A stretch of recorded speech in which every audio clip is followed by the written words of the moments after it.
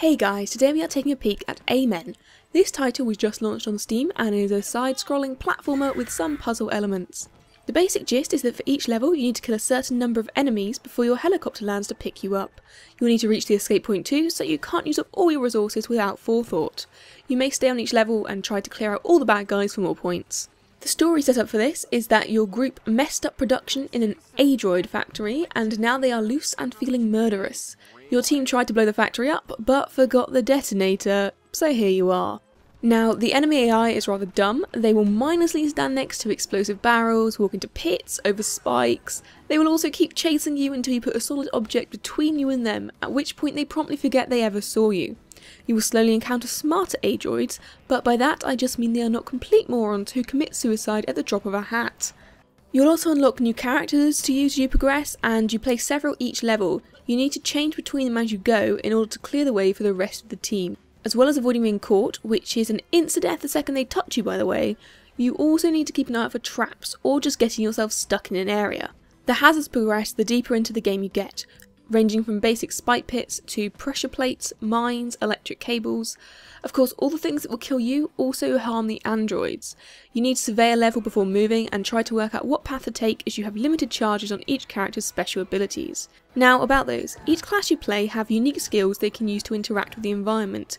In a few hours of playing I had 3 different controllable characters, a basic soldier who can use guns, dynamite and grenades, an engineer who can demolish and construct things in each level, and a commando who makes use of a parachute to survive long falls, and a grappling hook.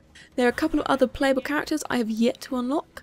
For the gameplay itself, while simple in concept, it can be more complex than it first appears. With only limited use of your skills, although there are recharges available throughout levels, what seems straightforward can often end up in you being one bomb short of making it to the helicopter. It can be a bit of trial and error when working through some of the more complex levels, as you might see the correct path but take the characters through it in the wrong order, meaning you require a particular ability and that guy is stuck on the other side of the map waiting for you to flip a switch that you can't reach with who you're playing. I wouldn't say the sequence of events to take is by any means obvious most of the time, so repeated runs to figure out what certain switches do will be required. This, coupled with the fact that one mistake means you need to restart, can become a bit frustrating. There is a checkpoint system in place. You can activate machines in levels that will save your progress up to that point, but it costs you your score. Unfortunately, this requires not only reaching them, but having not taken any wrong moves before that, otherwise your save will be useless. Any level you've already completed can be retried at any time from the main menu, allowing you to just pass each and go back for the perfect score later. There are 4 main areas, each with 10 levels for you to get mad at. There's an in-game shop where you can use the points you've accumulated to deck out your characters in new outfits, or more practical things, and bonus starts on certain levels. There's also a medal page for you to track achievements.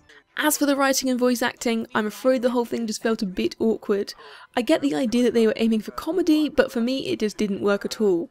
When the writing consists of characters actually saying LOL or OMG and talking about taking out noobs, while voice acted in over-the-top annoying ways, it just all kind of jarred. Fortunately, this is a minor component to the game for in-between levels, but they do like to pipe up in-game sometimes too. Music-wise, it's okay, although it does sound panicky whenever you're being chased.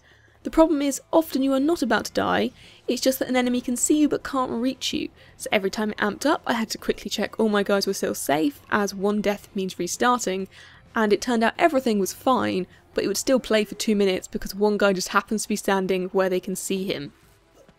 I started off using a keyboard, and while it was usable, a controller felt 10 times better.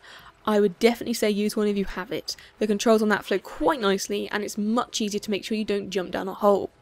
Overall, this game was okay. Personally, I wasn't very impressed, however I can't go as far as to say it was a bad game. I make these videos for you guys to make your own minds up. I don't think I would buy it again, and certainly not for the £10 they are currently asking for on Steam. However, if you don't mind redoing levels a bunch and aren't bothered by cringy characters, then it's worth taking a look. If you think you're interested, I put a link to the Steam store page in the description. I've been OnlyMezza, this has been Amen, thanks for watching!